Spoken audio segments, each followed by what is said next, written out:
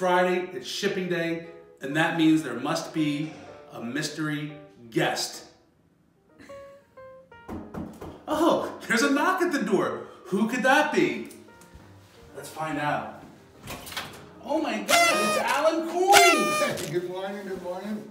On Instagram, Hoboken Coins, come on in. Hello, good morning, good morning. Hope everyone's doing well. Absolutely, thanks for coming across the river. No, of course. Hoboken Coins. I need to get into the city every so often.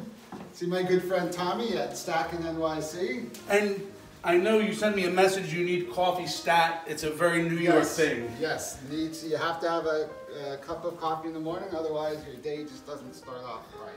Absolutely. Let's get you fired up. I got your mug ready. This was a present from Terry Thrasher. It is a Maui mug, authentic, imported from the islands, from one island to another. Let's get you some coffee. All right, so we got our coffee. Cheers. Cheers. Very New York. We'll get some pizza in a little bit for lunch. I'm hungry. I hope you're hungry. I'm always hungry. And a couple things. I love that his last name is Coins. Yes, with a K. With a K. With a K, but it's still very fitting.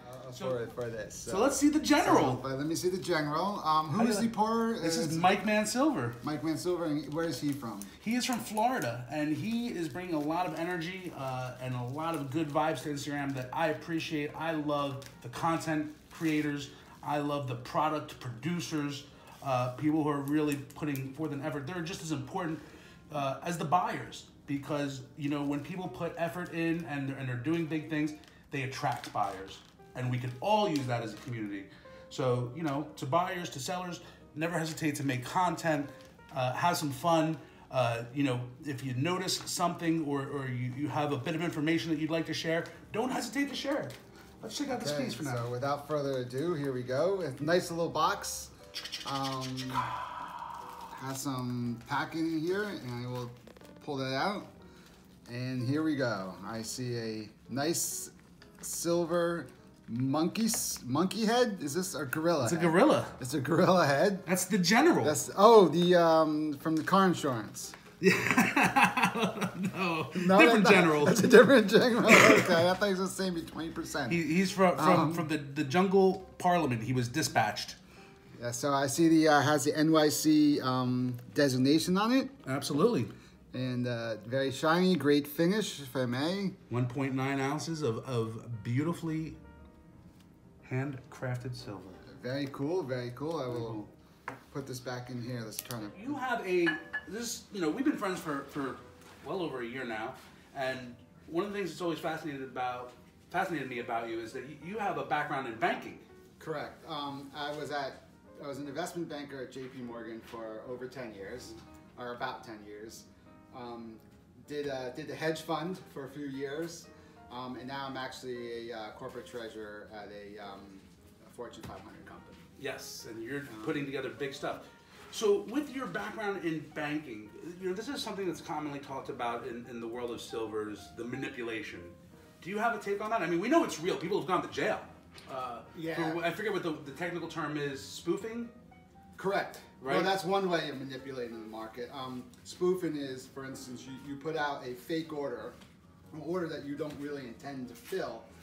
You do it either to move the price of the market or to kind of get some price discovery to see where kind of the next person might be buying or selling. Or speculating or whatever, right? And then you're able to use that information to kind of front run actual trades in the market.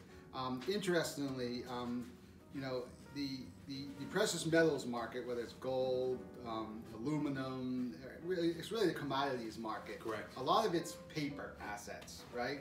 So when you have JP Morgan making a trade to Goldman Sachs, for instance, they could be trading 10,000 ounces on the contract or something, and there's really no gold there to support that particular trade. In many cases.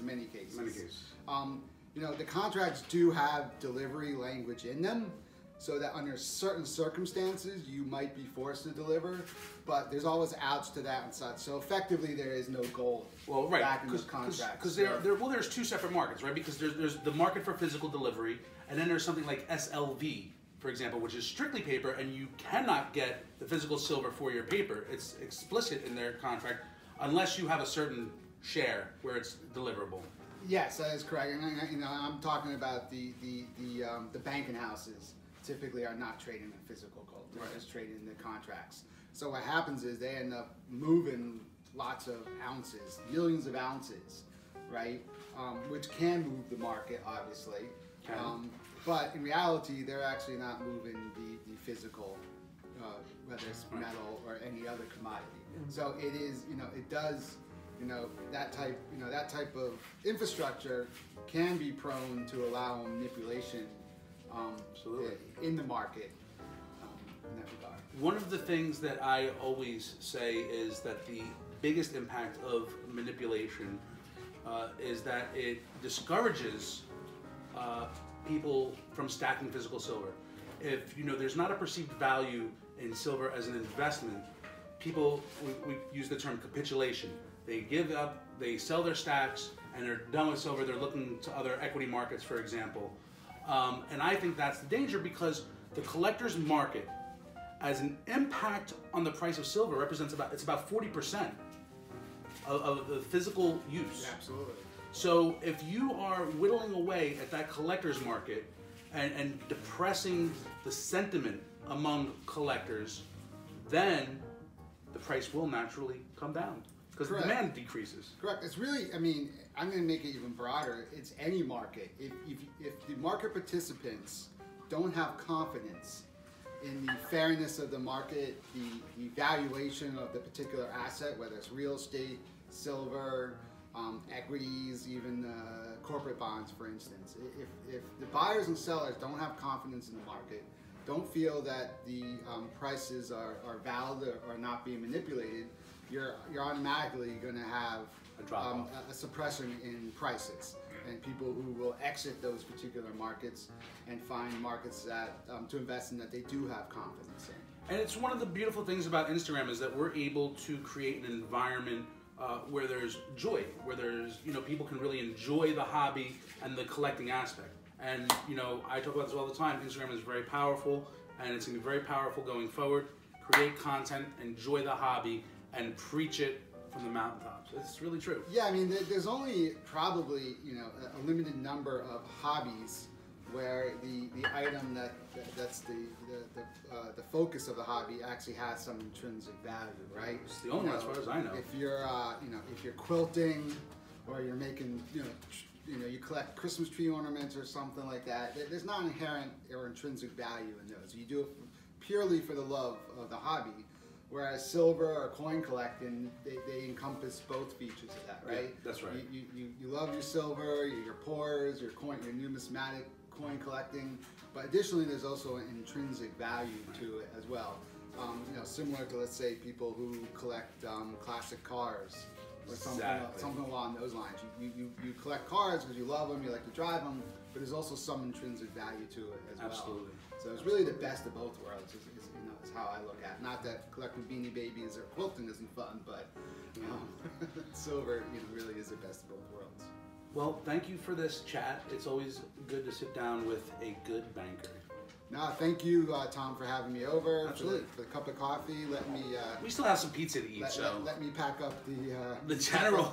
the general and such. Yes. So, thank you very much. Absolutely.